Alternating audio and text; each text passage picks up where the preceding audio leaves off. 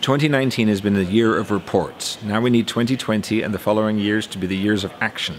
So we have enough of an evidence base and enough suggestions to now begin debating what kind of pro-competitive regulation we need, what we need to do to speed up antitrust law enforcement. So I would say hashtag dial up antitrust, hashtag unlock digital competition, and hashtag competition matters. Let's get working now.